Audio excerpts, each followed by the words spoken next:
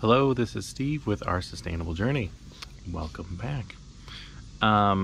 First and foremost, I want to say thank you. We are up just around 500 subscribers. I think that's pretty awesome. I think what happens is YouTube comes out and shakes my hand.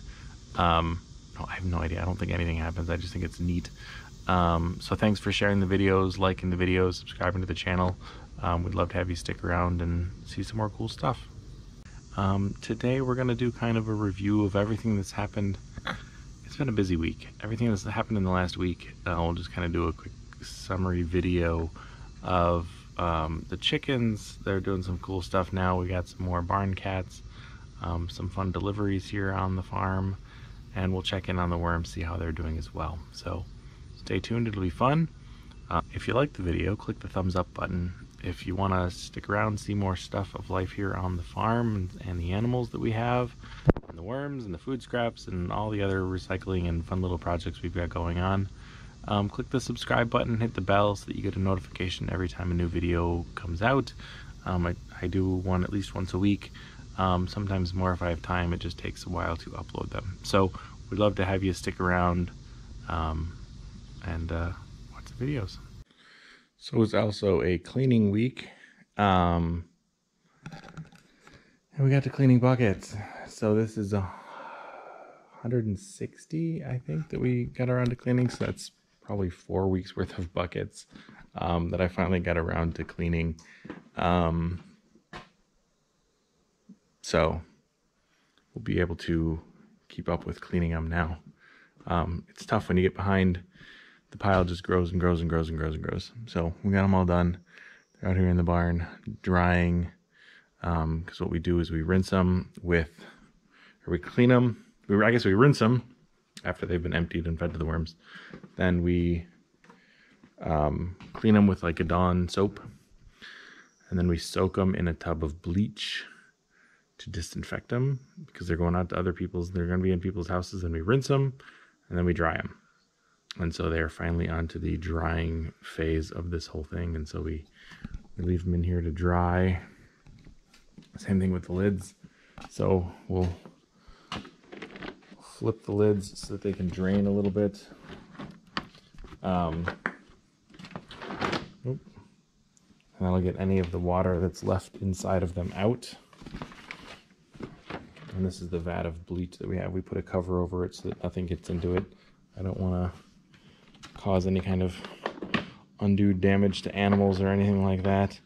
I don't want anybody getting in there, so we put a cover on it, and then I put a cow panel on top of that, so that hold it down so that nothing can get into the bleach, because it's a pretty high concentration of bleach.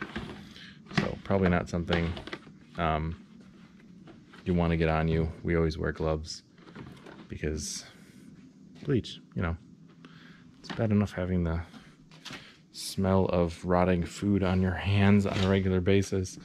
Having the smell of bleach is pretty bad too. So I'm just gonna flip these, make sure that they're draining. Yeah, because you can see there's a little bit of water still, a little bit of water still in them. So we'll rotate these to get them cleaned. So if you're thinking of starting a food scrap pickup service, kudos for one. Two, have a plan. You know, we get pallets, so these are all on pallets.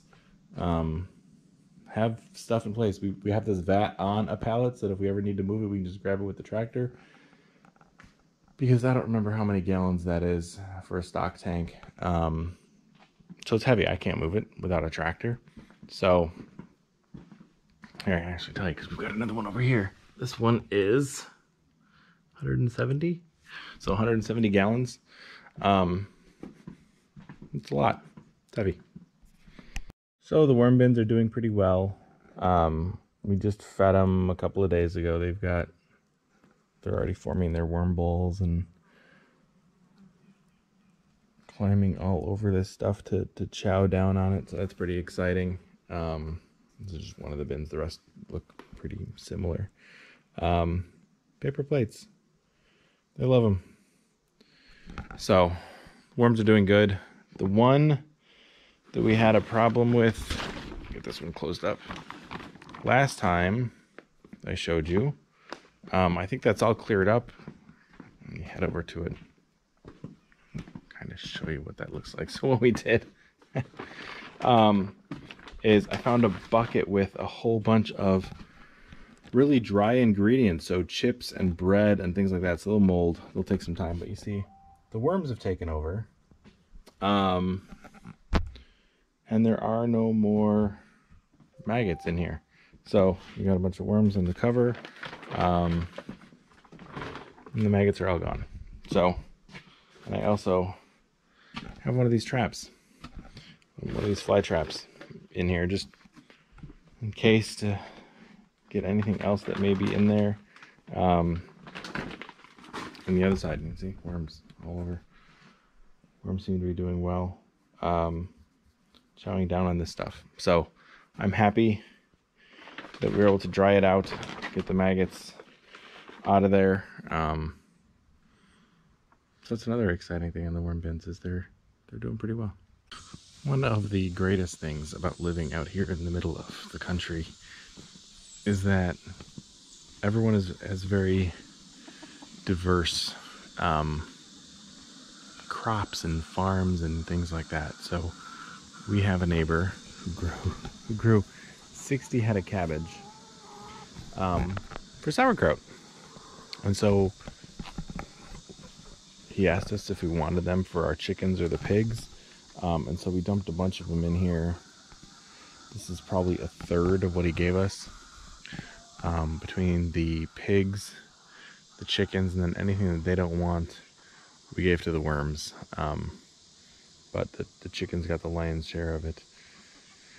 And they seem to be doing very well. So that's all that's left. This was a big heaping pile before.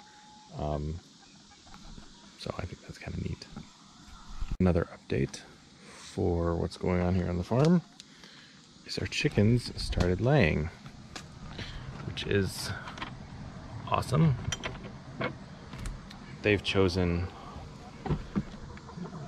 this one spot as where they lay their eggs. So let's see if I can get in there. See if we have any eggs this morning. Can I look? Can I look? Can you move? We have an egg. How exciting. So, let me close this up. Hey, watch out, watch out, watch out. Come on. Come on, move. You're really gonna make this inconvenient for me, aren't you? Anyway, so these eggs, you'll notice, are pretty small. So the first eggs that they lay, as pullets, is what we call them, are actually really small. And that's totally normal. They'll get up to speed. You know, it's like anything, you practice makes perfect. So, there you go. So this is number 7 this week. So I think that's pretty exciting. So I'll go put this in with, I'll put this in the house. With eggs like this, you don't have to wash them, and you can leave them on your counter and they'll be just fine. With the ones at the store, what happens is they get cleaned and then they lose the bloom. And so the bloom is like the protective coating on the outside of the egg. And that means that you have to keep them in a fridge at all times. So if we were to clean this, we'd have to put it in the fridge. But we're not. We're just gonna leave it the way it is. And we can leave it on the counter. And then we'll just wash it up when we need it for cooking and whatnot. Pretty cool. We also got to work in the garden this week. Fixed all of the tomatoes. Put some posts in here. Some little T-posts, some big T-posts, depending on the tomatoes, to try and shore them up a little bit. And for our efforts, we got some cherry tomatoes today.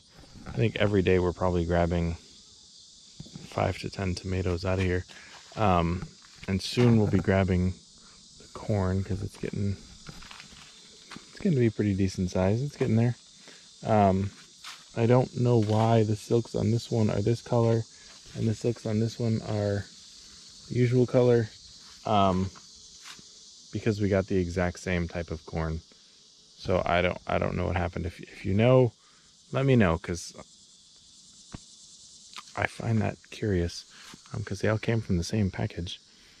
But yeah, there's kind of a 50-50 mix between the purples and the greens. So I don't know what's up with that. Kind of neat. But yeah, we probably get a bowl full of veggies every day from the garden. It's pretty awesome. So we're very happy with what's going on here. Okay, another update. So when you live out in the middle of nowhere and you have a bunch of space, you start doing some silly things. So I reached out to the power company and said, hey, if you have any telephone poles, I'll take them. Because we're planning on adding to the pastures over here. It was double the size. There was another pasture up to about that telephone pole all the way through to the barn, but they pulled it out. And so we want to put it back. And so I called the telephone company and said, hey, do you have any telephone poles that we could use? And they're like, oh, sure, we could drop some off. So they dropped off 8 of them. They need a little bit of work. We need to pull out some of that stuff, cut them down to size. And then this morning, I'm having my coffee, and I hear a truck come down the driveway, and they dropped off more. So I think I don't know how many they dropped off. 1, 2, 3, 4, 7 or 8. So they dropped off another 8 telephone poles. Right, 3, 4, 5, yeah. So I'll need to cut these down to size as well. But now we have posts. What a cool way to recycle something that is, would have ended up in a landfill. You can't burn them, or you shouldn't burn them, I guess, is really, because they're soaked in creosote, which is kind of nasty stuff. So we just need to take off some of this cool, really, really old hardware that's on these things. We'll have to find a use for it at some point. Old insulator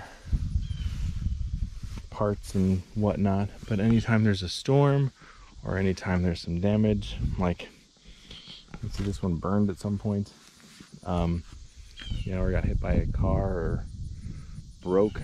So we just cut that section off. I don't know if I may or may not use the chainsaw, because these things have a tendency of having nails from every lost dog or staples from every poster, or whatever, or miscellaneous identifying marks that have been nailed in there. So there's all sorts of nails and nasty stuff in there, so I don't really want to use my chainsaw on this. Probably do it by hand, which isn't that bad. They're pretty dried out, so it's not a big deal. And then we can use them to build posts or a climbing wall, or I've seen somebody make it as a backdrop for like axe throwing or something like that. These are really sturdy, really solid. These are what, 8 to 10 inches thick. So you could use them for a lot of stuff, and we have the space, so why not recycle something that isn't ours to recycle, but at least we can recycle it. So that's kind of the idea here, is putting everything to good use and getting as much use out of stuff as we possibly can. We don't expect other people to do this kind of stuff, but if you can, cool, go for it. I think it's awesome. There's a lot of cool ideas. You can make these as garden posts, or like a jungle gym for the kids, using them as like those stepping stone things. You put them off the ground, I don't know, 4 feet, and have the kids walk on them. Stuff like that. Lots of ideas of ways to recycle these instead of just putting them into landfills, because these things are huge. They're 30, 40 feet.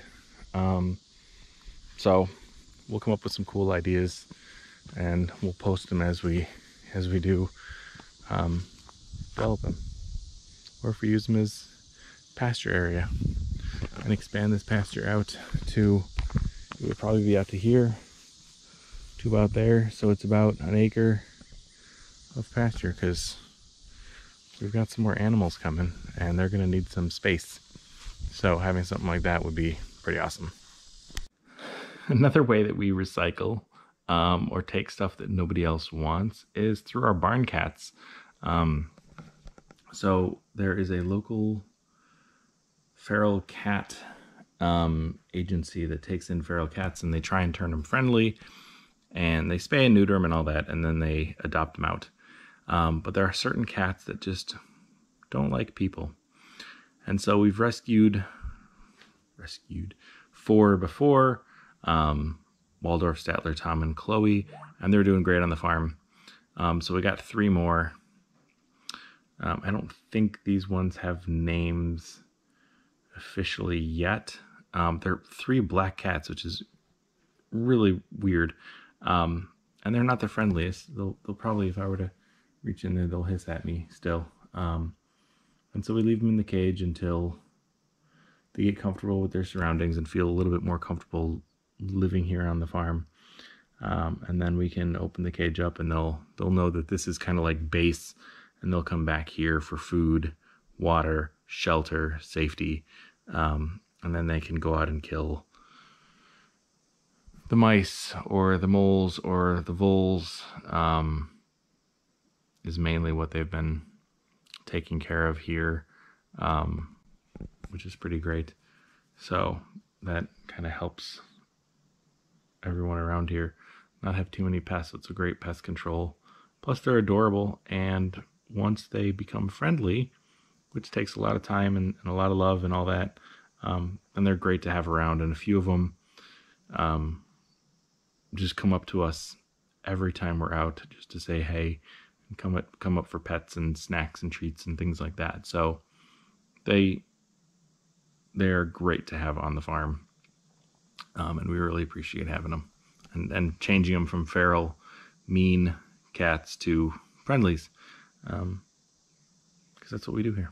So we take stuff that nobody else wants and we turn it into something cool, whether it's food scraps, telephone poles, old junk, cats that nobody wants, and we'll turn it into something neat. So stick around, we'll have more stuff like that coming up.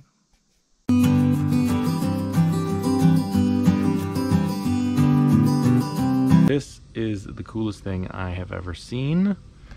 This is more likely than not an antlion trap, I guess. Antlions, they're harmless. They're not poisonous or venomous or anything like that. They eat ants and anything else that falls into their little trap. We have a few of them. So there's one right next to me. There's a little one. There's the big one that I just showed you. There's a couple more around here. We're out by the barn.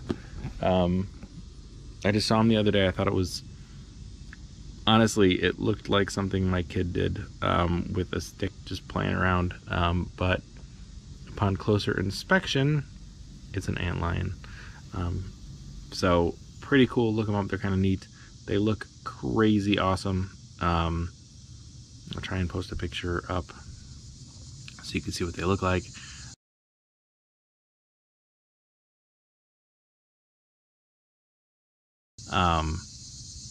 But they're awesome. They've got these awesome claws, and they devour ants. And I'm trying to see if I see any ants around. We don't really have ant problems here. And I bet I know why. Because of the antlions. Pretty cool though. I'm glad we have them. They're helpful. They're beneficial. They get rid of ants.